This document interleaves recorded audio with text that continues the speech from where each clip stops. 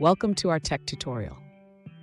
Today, we're tackling a question that many developers encounter when working with Azure SQL Database.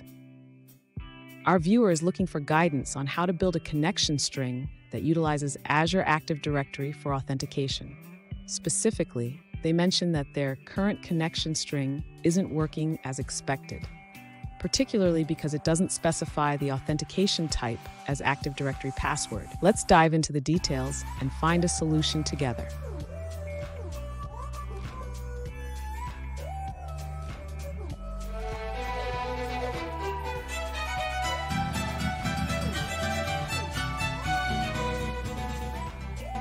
Welcome back to another technical video. Today we're going to be going through your question, answering it, and hopefully finding that solution. Guys, remember to stay just a little bit crazy like me, and hopefully you find that resolution. Now, let's continue on to the video.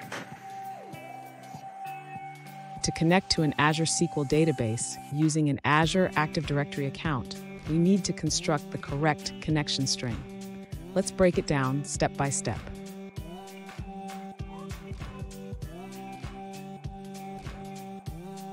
First, ensure that you have the correct server name and database name. The server name should be in the format yourserver.database.windows.net.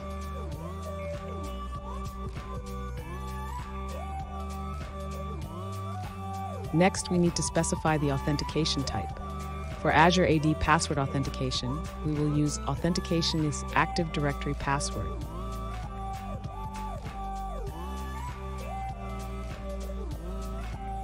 Now, let's put it all together in the connection string. Here's how it should look.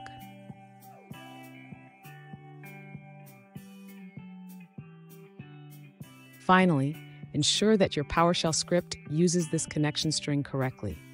Replace the placeholders with your actual values.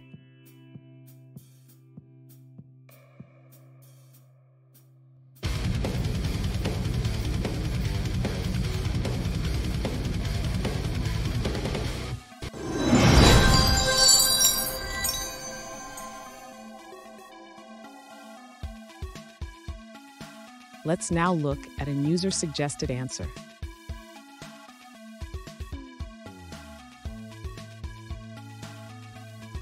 To connect to Azure SQL Database using Azure AD, the order of properties in your connection string is crucial.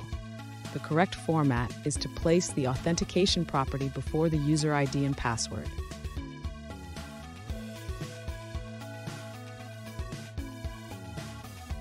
Remember, the only difference is the order of the authentication tag. This can impact the connection, so always check the sequence.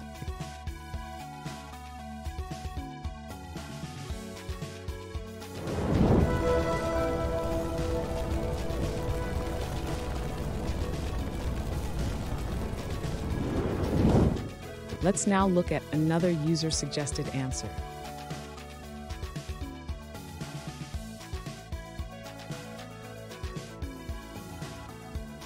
To connect to an Azure SQL database using Azure Active Directory, you can use this connection string format.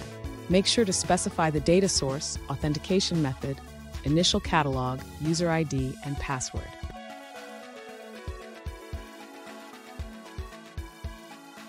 And that's it, guys. I hope we found the solution you're looking for. And look, if we did, please hit the subscribe button. I'd really appreciate it. And until the next time you need technical help, I hope you have a good one.